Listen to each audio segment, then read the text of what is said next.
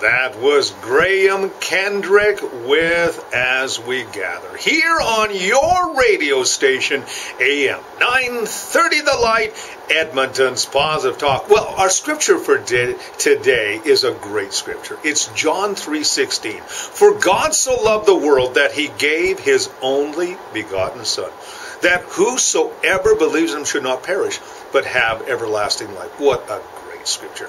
It's basically the gospel in a nutshell. Here we have, first of all, the discussion of God loving us. And how did he love us so much? Well, it says he loved us so much that he sent his only begotten Son. Jesus Christ was God's answer to all the ills of the world. Mankind had created a world with all kinds of trouble and tribulation and evil. And so God said, you know what? I'm going to send the very best that I have. I'm going to send my Son, Jesus Christ. And then it goes on to say, for God so loved the world that he gave his only begotten Son. This is God's gift to us today.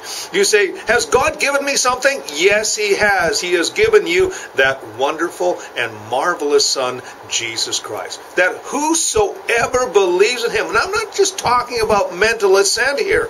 Lots of people believe, oh yeah, I've heard about Jesus Christ. I had a conversation yesterday with someone who said, well, yeah, I've heard about Jesus Christ and I believe in him.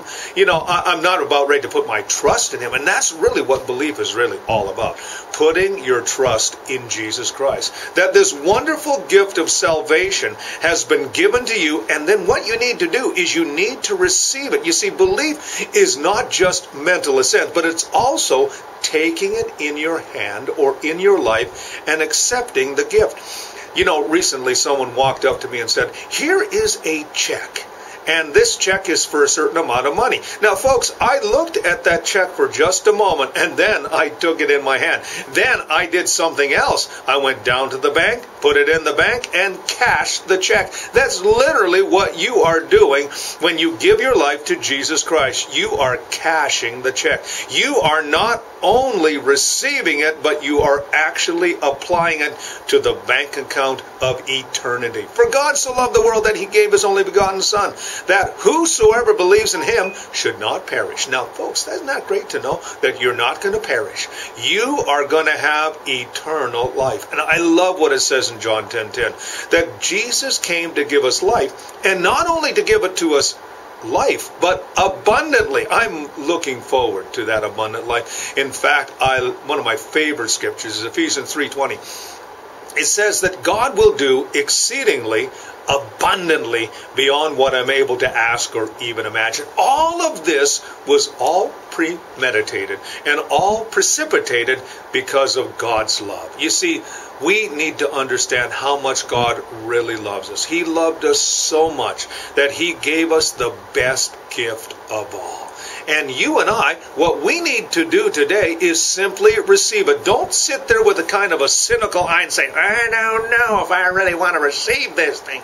No, receive it with open arms. Receive it today, because God wants to take your life right now and make you into what he has always designed you to be. He's got a plan. He's got a purpose. He's got a destiny for your life. And what you need to do right now is say, yeah, I'm going to receive that. I'm going to put it in the bank of eternity, and I am going to go from this moment forward in the Lord. And I'm going to serve him, and I'm going to seek first the kingdom of God and his righteousness, and all these things will be added unto me. And that's where the reality of John 3:16 really comes into. When you not only believe, not only do you receive, but you walk in that victory today. What a great thought. AM 930 The Light is Edmonton's Positive Talk.